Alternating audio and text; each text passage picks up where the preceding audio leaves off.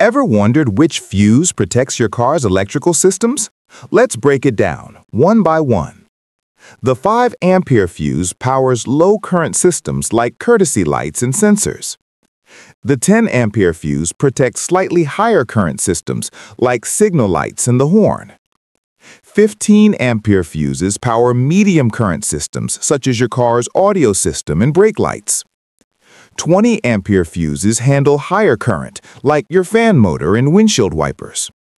25-ampere fuses protect power-hungry systems, like the ignition and electric windows. 30-ampere fuses are for high-current systems, such as air conditioning and heating. 40-ampere fuses protect critical components, like the fuel pump and ECU. And the 50-ampere fuse handles the highest current systems, ensuring your fuel pump and ECU are safe.